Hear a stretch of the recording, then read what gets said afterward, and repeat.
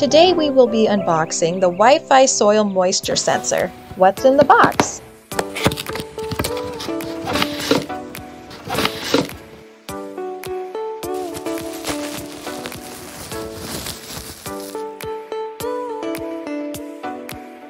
We have a soil moisture sensor, smart irrigation hub, quick start guide, sensor user manual, and hub user manual. Here is the product overview. We have a smart irrigation hub, control button, smart socket, soil moisture sensor, operation button, and battery cover. Download the app, download HomeGuard app downloads, or scan the QR code to download. Create an account and log in. Plug in the socket hub near the router and follow the steps below to connect.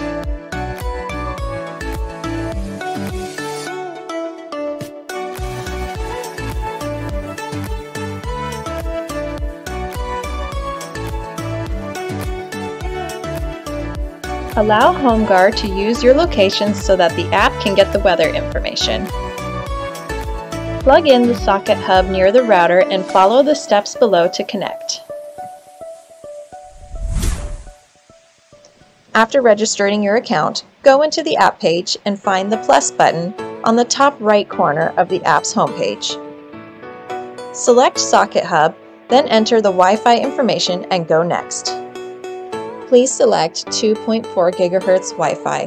If your router is a dual band router and you cannot identify the 2.4 GHz or 5 GHz Wi-Fi, please tap the blue words Common Router Setting Method to name the 2.4 GHz Wi-Fi differently.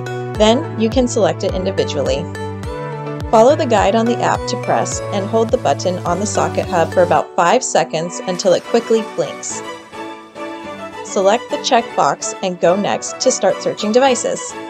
When the device is found, click the plus sign to add the device and edit the device name as you like. Congratulations! You now successfully added the device to your app.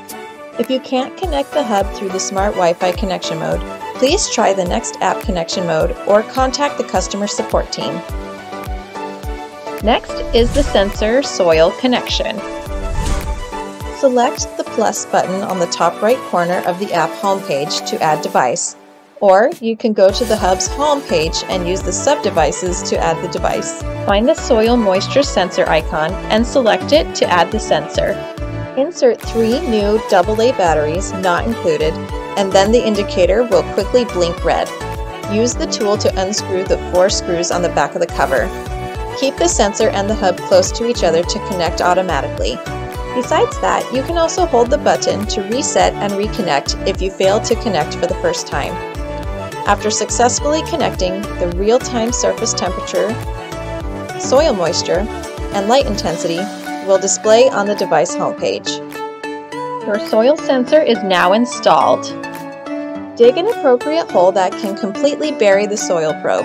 Bury the sensor in the soil and ensure that the sensor is vertically downward. For accuracy, make sure that the part of the soil probe marked below Best is buried in the soil.